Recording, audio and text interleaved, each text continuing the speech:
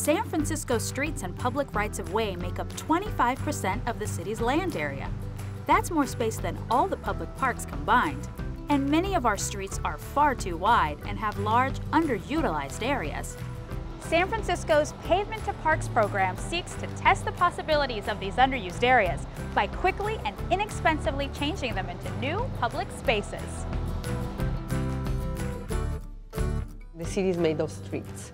And so if you think about the potential of having this space repurposed, it's really an immense resource for pedestrians, for bikes, and for families to gather. Through a collaborative effort with the Planning Department, Department of Public Works, and the Municipal Transportation Agency, Pavement to Parks is bringing innovative ideas to our city streets. So the space of the street is the core of our program. So we always look at public spaces that are either in the public right-of-ways, meaning streets, vacant lots, and areas that could actually be repurposed for something else. I'm here with John Francis, Parklet Program Manager in this lovely parklet on Valencia Street. First off, what is a parklet and how is it part of the Pavement to Parks program? It's basically an extension of the sidewalk in the public realm so that people can hang out and enjoy the outdoors. It's kind of a more urban, flexible space that people can use on a commercial street. Parklet sponsors have to apply to be considered for the program, but they come to us saying we want to do this, we want to create a new space on our street. And so it's really a community-driven program. The program goes beyond just parklets. Vacant lots and other large spaces are also being converted. We're here at Playland on 43rd Avenue, and this space is just as cool as it sounds, with lots to see and do and plenty of space to play.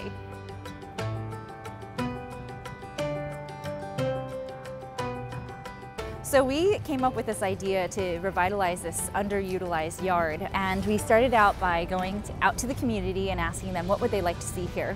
And we quickly learned that everyone wanted to see everything here. And so what we tried to do was incorporate as much as possible so that this becomes a space for everyone.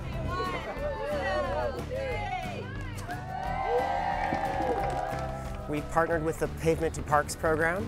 And so we had the contract for building out the 26-plot community garden.